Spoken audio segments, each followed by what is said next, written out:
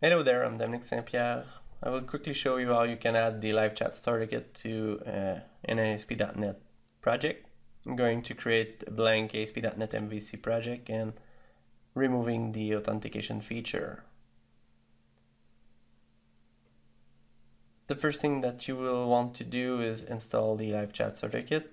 So in a package management console, simply type install package LCSK, and it will bring all the dependencies and create the LCSK folder. In that folder, you can read the README file and get the JavaScript lines that are needed to display the visitor chat box. So normally, everywhere on your website that you will want to see the chat box, you have to include those lines.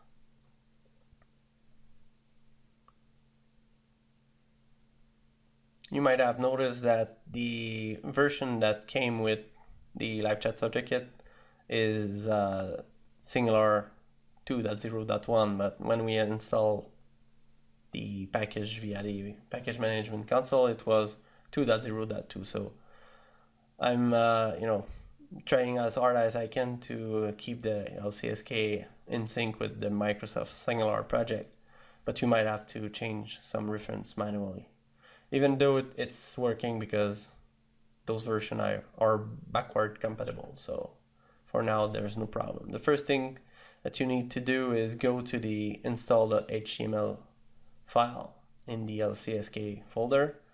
From there, you will have to set an administrative password and an agent password. All of your agent will use any name and that password to log in. Manage the application and answer chat. You can go to lcsk/agent.html and sign in with any name and the agent password.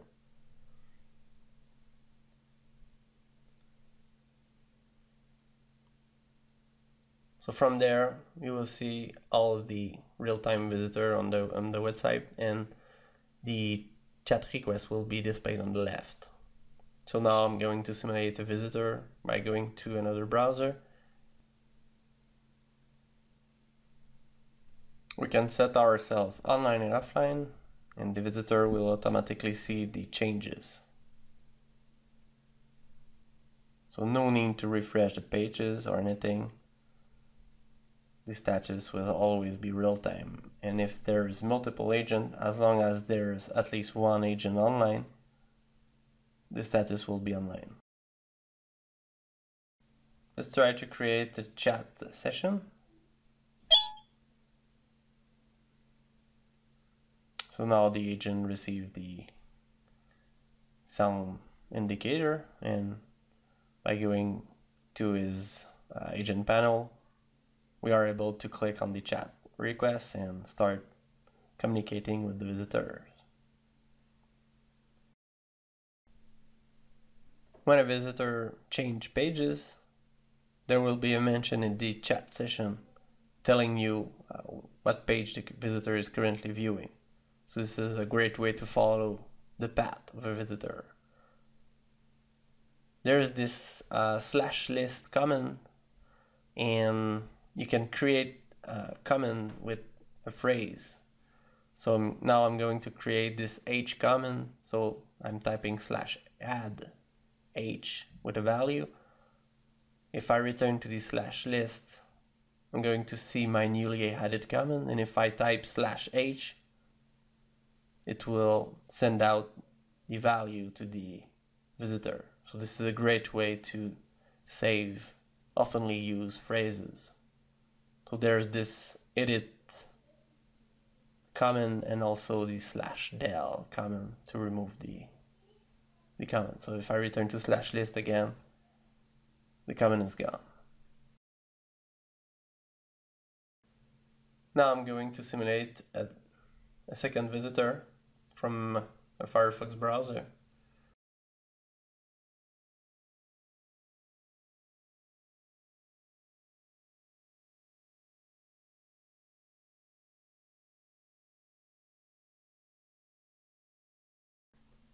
Instead of starting the chat session from the visitor point of view, I will now engage the visitor via the real-time visit panel.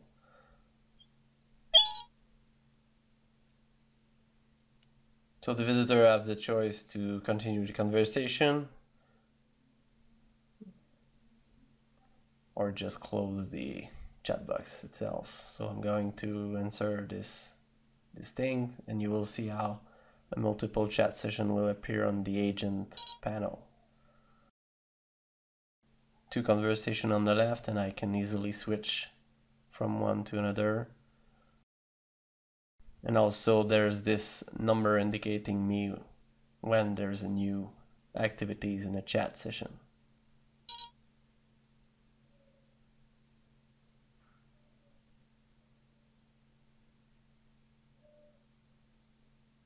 Now I'm going to close those two, and the visitor will receive a message. All the configuration is done via the chat.js file. So there's a couple of visual aspects and text that you can change from here. You might look at the chathub.cs file for more configuration. There's a couple of texts here as well.